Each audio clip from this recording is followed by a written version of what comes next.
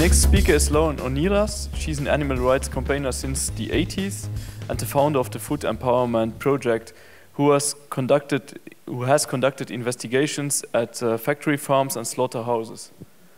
Today, in her presentation, she will cover various abuses taking place in the food industry, going beyond non-human animals to include farm workers, slavery, the global problem of access to healthy food in communities of colors, and low-income communities. Thank you. Find a little. Not sure to turn this on at.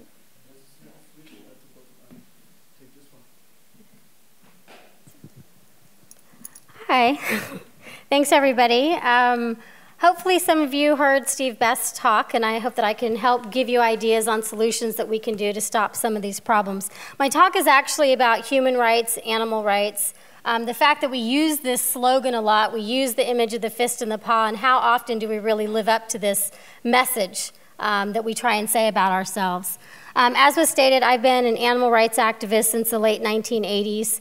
And I've worked on corporate campaigns, anti-vivisection, animals in entertainment, anti-fur, animals raised and killed for food. I've been arrested. I've passed laws. I've stopped legislation.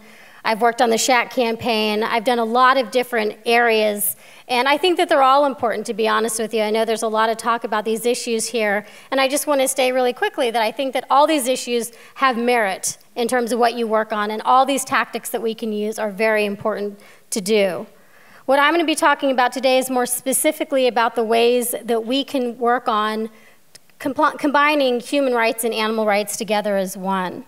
So I started Food Empowerment Project after I spoke at the World Social Forum in Caracas, Venezuela, where I was running if you've heard of the group Viva, based in England, I ran the USA chapter of that, and that's where I did my corporate campaigning and investigations of factory farms and slaughterhouses. But when I was there to speak about all the different ways that our food impacts others.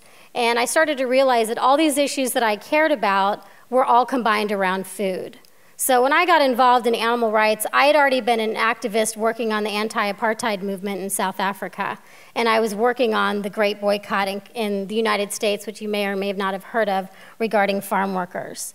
But what I realized is there's this need to work on all of these issues together as a way to create change. So that's basically, I mean, our whole thing, Food Empowerment Project's a vegan food justice organization. We promote veganism, but we also work on other social justice issues. And I want to thank the conference organizers for having this topic here. A lot of animal rights and vegan organizations don't see the need for us to bridge these issues together, to figure out ways that we can build our movement of fighting for justice. And as Steve outlined very well, one of the things that we all know about the issues that impact animals is that capitalism is one of the main sources behind this. So as I stated, I'm going to go through and talk a little bit about the issues that we work on in a context from a US perspective, because I don't want to make assumptions about any other country or how activism is done there. So, but there are issues that I'm talking about that are international issues and are things that we can all do to help make a difference, to help improve the lives of human and non-human animals.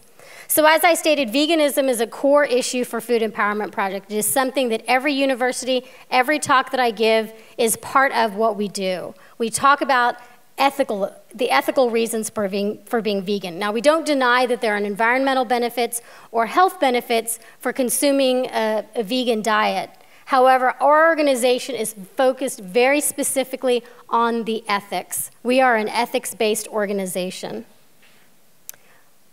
One of the different ways that we talk about veganism in terms of a wider context is we have a food chain, is a newsletter we have coming out soon, for people who are just recently gone vegan who want to go vegan.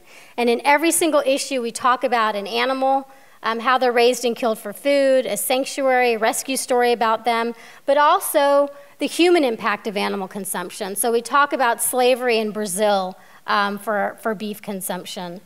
We talk about the environmental impacts. So these are the ways that we try and bridge in veganism to the other work that we do. We talk about, you know, our food chain newsletter does not only talk about veganism in terms of the animals, it talks about the human component. We also talk about environmental racism and how many people here are familiar with the term environmental racism? I don't know how familiar, if it's kind of a US phenomena, which wouldn't surprise me. But basically what it means is that one portion of a population is more impacted by a negative pollutant.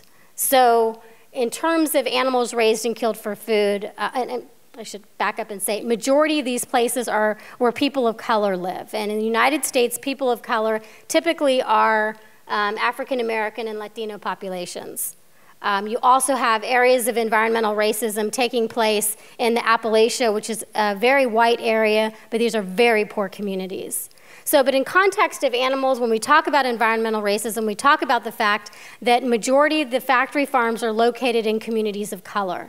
So you have areas of in North Carolina, which is predominantly black, where people can't even open their windows because of the smell of the pig farms. Their property values have gone down. They are faced with nausea and nosebleeds and migraines. So we talk about this in context of how it's affecting the humans as well. I investigated pig farms in North Carolina where I showered like 6 times and still couldn't get the stench of the pig farms out of my hair and out of my skin. In California, we're the #1 dairy producing state in the United States, where one dairy cow produces 120 pounds of wet manure per cow. And we have dairy farms as large as 28,000 cows. Living in these areas are predominantly Latinos, where you have people who don't necessarily speak English. They have the highest rates of asthma, which is caused by the dairy industry. So these are the issues that we talk about. When we talk about veganism, we talk about not only the impacts to animals, but we also talk about the impacts to human animals as well, as a way of getting people to understand the issue. One of the things that's happened in the United States is that the animal rights movement, in a sense, has tried to co-opt other issues. Instead of really, truly, this is supposed to be black. Yeah. Okay. Sorry. This is my time to pontificate for a while. Basically, what we do is we try and make it seem as if everybody should care about veganism because it affects everybody, which to an extent it does, but our food choices impact people too as vegans, which we're not so quick to point out. You will hear and see a lot of times in the United States activists referencing a quote of Martin Luther King Jr. about the Iarc being bent towards justice. And they're talking simply about non-human animals. But they don't talk anything about the other forms of oppression that are taking place at the hands of the same systems that are oppressing non-human animals. Cesar Chavez, who many of you may or may not know, was a labor organizer in the United States. He co-founded the United Farm Workers. He was a vegan. I'm friends with some of his granddaughters. He was a vegan, but animal rights people, what they do is they go out and they leaflet at events that are in honor of Cesar Chavez, even though farm worker rights are still a very, very real issue taking place in the United States. Instead of showing solidarity to an issue that we can all relate with, that we should all be fighting against, we end up co-opting that issue. And it's a grave concern of something that's happening. And when I'm talking about all these issues, I'm talking to those of you who, like me, who became a vegan and an animal rights activist because it was this sheer injustice that enraged us. It was the injustice in the pit of our stomach that we wanted to do something about, that we felt the need to fight. I get that same pit in my stomach when I learn about China and Foxconn, but you know what? It's not so much China who's causing the problems at Foxconn, it's Apple Computer based in the United States causing those problems. And if you want to look at the root of many of the problems around the world, and I will speak simply for the United States because that is where I am from, most of a majority of the problems are because of the United States and our inability to mind our own business and we have to meddle with everybody in the United States, and we push our capitalistic system on everyone. And what happens is a human and non-human suffer alike. So one of the issue areas that we talk about with Food Empowerment Project is looking at the fact that if we talk about human rights, animal rights, and we sit there and we say things like we eat the most compassionate diet and our diet is cruelty, but we don't acknowledge the suffering inherent in the food that we eat, Anybody who works on human rights issues, anybody in the United States at least, who can read the newspaper or watch TV knows that our food as well is drenched in slavery and oppression. And for us, that is our produce in the United States, which is picked by farm workers. Again, it's not just the food of vegans, it's everybody's food, so this is something that we talk about to everybody. Farm workers in the United States come from all over the world. You have some coming as far away as the Philippines, but the majority of our farm workers come from South and Central America, where we have farm workers who are living in horrific conditions. They live in labor camps, crowded labor camps. These labor camps, the one that I've been to, is located near a dump and a correctional facility. Again, environmental racism there in terms of where they're located. A lot of them are homeless. These farms, these workers are not paid enough to put a roof over their heads. In fact, many of these farm workers don't even have access to the fresh produce that they're picking for the rest of the people around the country, not just California. Majority of the produce in many places of the world, but definitely throughout the United States, comes at the hands of farm workers. They are exposed to agricultural chemicals. The women face intense sexual abuse. This is being documented more and more what these women face. So our food, even as vegans, is at the hands of people who, well, are downright slaves to some extent. There have been cases documented in Florida where workers who pick tomatoes are chained in 18-wheelers. You have over 400,000 of the farm workers in the United States are children, some as young as 5 years old, being found picking blueberries in Michigan. This is the food that we eat too. I went ahead and I checked online to see what was happening in Europe. And you can tell, and I don't know how well it comes up, but it talks about the least developed countries being kind of one of the main places that food is going to be grown for Europe. In England, they talked about the salad growers in Spain being modern-day slaves. Unfortunately, again, this isn't, as much as I like to talk about the United States in the most negative light possible, it is not just the United States. Again, it's these Western capitalistic societies that are responsible for what's taking place. So here you have, again, and if you look into where your food is being grown, I tried to find everything for Europe, but unfortunately, me not being bilingual, again, i.e. I'm from the United States, so we aren't very hip on that. I was only able to look up things in English. Chocolate. 70 to 75% of the world's cocoa comes from West Africa. In West Africa, you have approximately 1.8 million children in Ghana and the Ivory Coast who are victims of the worst forms of child labor, including slavery, all for the chocolate industry. It's worldwide, not the United States, it's everybody. This is the quote, hopefully everybody can see it, that got me thinking about this issue. It was from the BBC. They interviewed a former slave in the chocolate industry, and they asked him, what would you say to Westerners who eat chocolate? And he said, tell them when they are eating chocolate, they are eating my flesh. And as a vegan, as an animal rights activist, I thought, this is the exact same thing a non-human animal would say to somebody who consumes animal products. I knew then and there I had to change what I was doing in my life and how I was eating chocolate. So children in West Africa, again, who are responsible for 70 to 75% of the world's cocoa, are majority slaves. What happens is how they get there.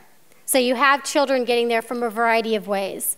You have very, very poor countries nearby, like Burkina Faso and Mali, where these children are, their parents think that they're going to go and they're going to get work. And they're going to make money, and they're going to be able to bring back that money to their family. What the families don't know is they may never see their child again. Another way they get there is sometimes they're sold into it from a family member who is trying to make money. But unfortunately, the third way in which these children get there is they're actually kidnapped from the marketplaces in towns, and they are brought to the cacao industry. These children work with machetes very long machetes. Some children is 7 years old carrying these heavy machetes. It's been documented where you can see scars on the arms and the legs of the children.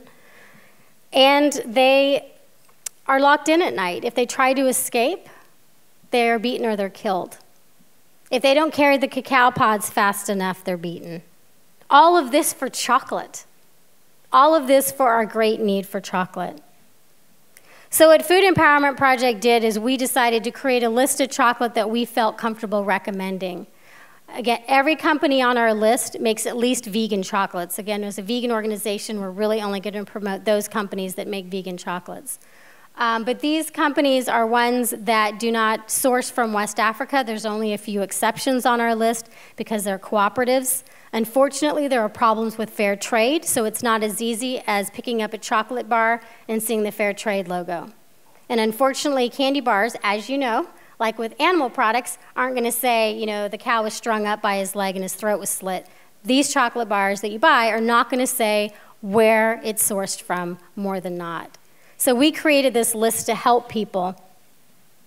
We also created a list of companies that we don't recommend and why we don't recommend them.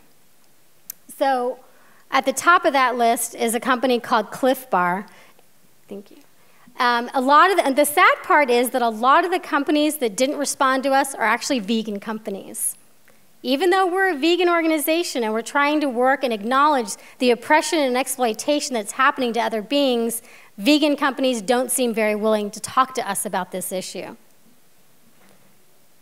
We actually have a campaign right now against Cliff Bar. If you see at the top, Cliff Bar is sold in many countries, including Austria and Germany. We're asking people, Cliff Bar will not tell us where they source their chocolate from. As consumers, we have a right to know. We have a right to demand transparency. We're talking about slavery here. Downright slavery taking place. We have a right to know. We ask everybody to please sign our petition online. Please spread the word.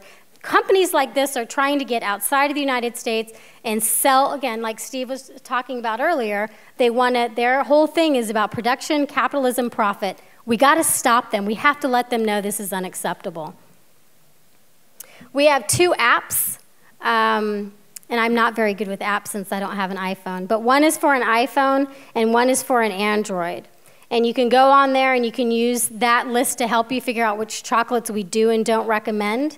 And what we ask you to do is that there's a film called The Dark Side of Chocolate, and The Shady Side of Chocolate is the companion to that. And the filmmaker is asking us to please get more European companies on our list. So if there's any companies, it's somewhat mixed. I've spoken in New Zealand, so we have some New Zealand companies on there. But if there's a chocolate company that you like that's not on our list and you want us to look into where they source their chocolate from, just email us.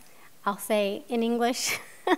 And we'll look into the company for you, and we'll let you know, and then we'll add it to our list. But we're trying to populate this list as much as we can so that we know, vegans more than not do want to make sure we're not supporting any type of exploitation and suffering. So this is going to hint a little bit on one of the areas that Steve talked about as well, and that's what's happening in these other countries. We encourage people to boycott Coca-Cola, to boycott a lot of these corporations for a lot of reasons, but one of which is the fact that they are privatizing water in countries. They're trying to own water supplies.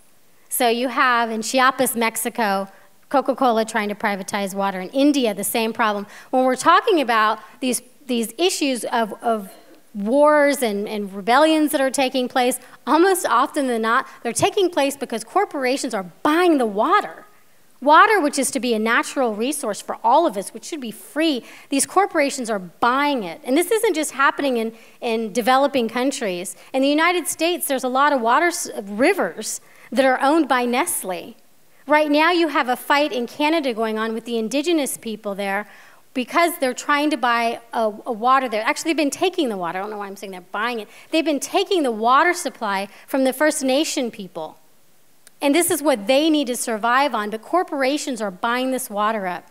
These corporations are responsible for union busting in places like Colombia, where we're talking about they're killing the union organizers. So Coca-Cola, to some, may be vegan, but it sure is not as cruelty-free.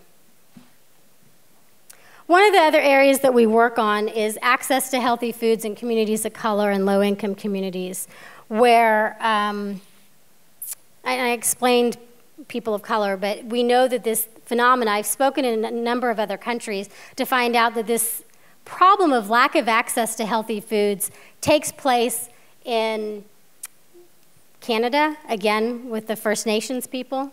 It happens in New Zealand with the Maori, the indigenous people of New Zealand, where the people don't have access to healthy foods. So a lot of people term this, which you may or may not have heard, called food deserts, where you're talking about a certain area of a city where certain portions of the population don't have access to fresh fruits and veggies, and what they have access to instead are liquor stores and fast food restaurants.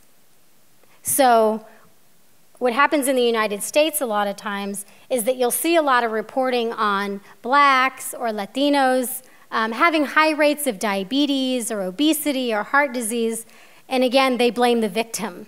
They say those people don't want to eat well without acknowledging that it's a lack of access to healthy foods, and the lack of access is spurred by discrimination and racism that takes place. So, and this is a concern for our organization, because what happens in the United States a lot is that people say things like, oh, it's easy to be vegan, everybody can be vegan, without actually understanding there's a privilege and a place that being vegan comes from for many of us. But it's not the same everywhere. It's not that easy. If you have to take 2 buses to get to a grocery store in order to buy fresh tomatoes, and you work 2 to 3 jobs to keep the roof over your and your family's head, it's not that easy to be vegan. So our work is actually geared towards trying to look and see what the problem is in these communities in terms of access and how we can help. So we went and we surveyed where we were based at the time in Santa Clara County, which many of you may be familiar with. It's where Google and Apple are based. It's called the Silicon Valley, a very wealthy area, an area that used to be strewn with canneries because trees everywhere were growing produce on them. So we decided to survey this area and find out what the access was like there when you have such wealth going on. Do you have a problem with access to healthy foods? Now, Food Empowerment Project is an all-volunteer organization. We have no paid staff, and we do everything as much as we can on our own time. But where I lived where there were 2 liquor stores across the street, and I had to drive 15 minutes to another town in order to get fresh produce. So I knew there was somewhat of a problem.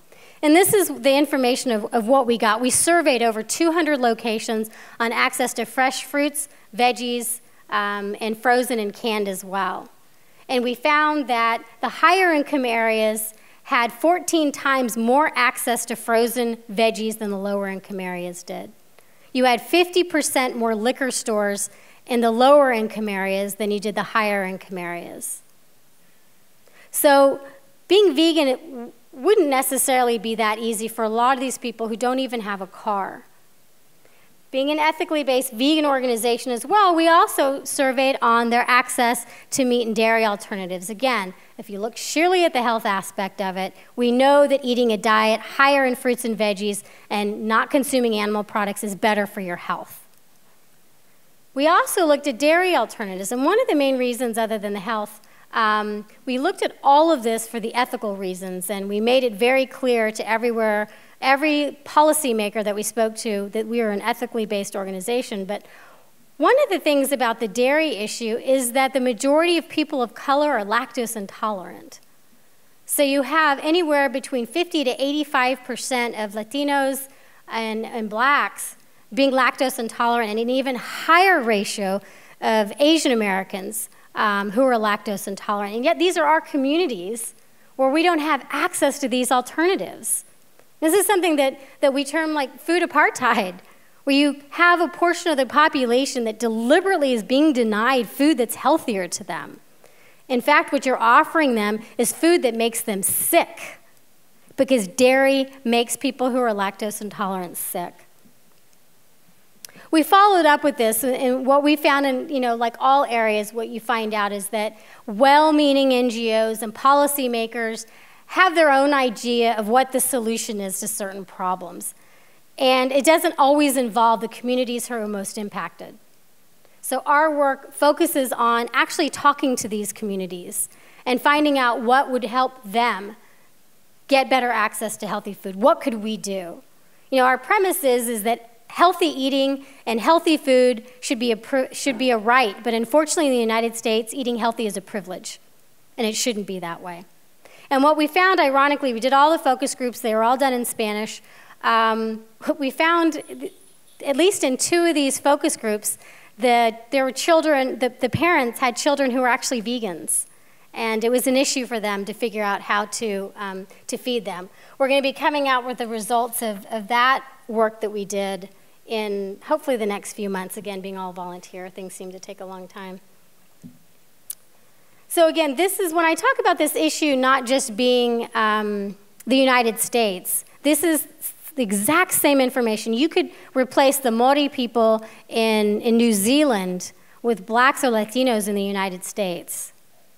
And again, I apologize that as I was looking for information, this is about food deserts in England, I was like, wow, I guess this is only taking place in, you know, the US and, you know, New Zealand. And then I realized when I was doing my search, every search I was doing was in English. So maybe if you search for these issues in French or German, you might actually find that this issue is not just in English-speaking places. Our hope and our goal with all of this work is that we want people off the system. The word empowerment is in our name because we want people feel empowered when they grow their own food and they're self-sufficient. And we know as being vegans that we can do that on our diet if we have access to the land, if we have access to the ability to do these things. But that's what we're wanting. We want people to be able to be self-sufficient so they don't feel disempowered by a system. And unfortunately, a system, at least in the United States, that works to weaken us, that works to make us feel bad about our culture or our skin color, and makes us feel less than who we are. So in terms of this is what we talk to people about what they can do. Again, going vegan is in some ways is one of the easier things that people can do if they have access to that fresh produce. We encourage people to lend their voices to the farm workers in the ways, hopefully some of you have heard about the great work of the Immokalee workers in Florida and the United States who are making great strides for farm workers. But we encourage people to find out what's happening. Where's your food coming from? How are the workers treated? Is there things that you can do to make sure that your food is ethically sourced? Joining campaigns, corporate campaigns for farm workers, any type of legislation going on. Buy organic when you can. Now, as all of you in this room know, when you talk about organic when it comes to farmed animal products or animal products in general, just because it's organic doesn't mean the animals are treated any better, right? I mean, we know that. Same thing with farm workers. Just because it's organic does not mean the farm workers are treated better. At least in the United States, there are no regulations on that. It just means one less bad thing is happening to the animal. I mean, I'm so used to talking about animals. One less bad thing is happening to the farm worker, that they're not being doused with agricultural chemicals that are endocrine disruptors and carcinogenic. Ethical chocolate. I mean, again, I can't tell you how hard it is to see when animal groups say things like cruelty-free chocolate or compassionate chocolate when it's slathered in slavery from West Africa. And unfortunately, again, many of these vegan companies unfortunately use chocolate that comes from West Africa. You will find some of the companies on our list under we do not recommend, and we explain why, because they're working on it. That's still coming from West Africa. If you really care about this issue and you really care to put your ethics where your mouth is when it comes to this, only buy chocolate that's on our recommended list or one that you know is not sourced from the worst forms of child labor, which is primarily West Africa. Boycott companies such as Coca-Cola. Speak out against food injustices. And then you can sign up to our e-alerts. We're trying again with our chocolate list. We do want to make it more international. Black slide my pontification again. Basically, I think that, I've been doing animal rights activism since I was in high school. And one of the things that I've learned over this time is how many opportunities we've lost in working with other social justice movements. When I was we worked in Texas against an Air Force base that was using animals for experiments. What I didn't know at the time, which I learned decades later, was that in that same community, at that exact same time, were community members fighting that same Air Force base because their family members were dying from the chemicals being used at that Air Force base. If we could have joined together, if we could have linked our voices together, we could have been a lot stronger.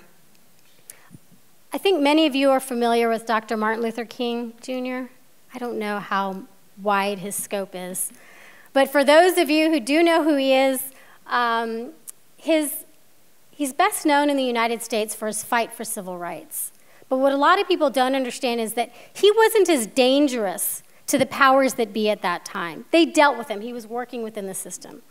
When he started talking about the poor people's movement, when he started talking about the janitors, when he started talking against the war, he got dangerous to them. That's when he was assassinated.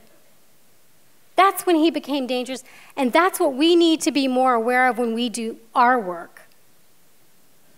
We need to join in with these other issues. If we're going to use a slogan like this, how are we living up to this, and what are the means in which we're doing that?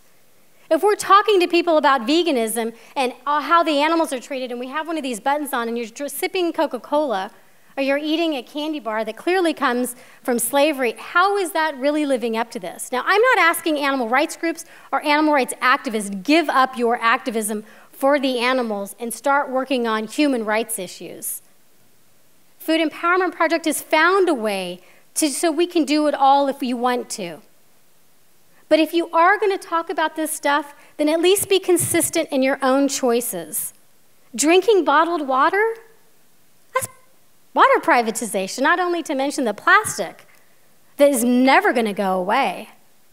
That we can figure out ways in our own lives and our own activism and how we talk about these issues to bring others together. And that's the key.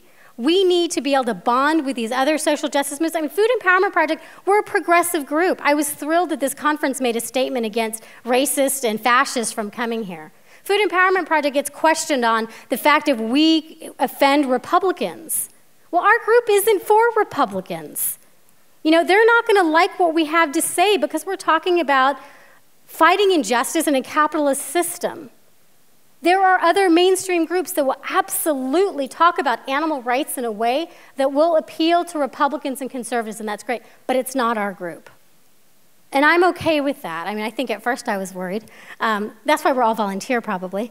But, you know, these are the things that we have to do, that we have to be able to bridge. And these are progressive people who work on these issues already inherently have knowledge and are suspicious of a system that exploits others, that oppresses others. So the best thing we can do is show consistency and align ourselves with them as much as possible. Thanks.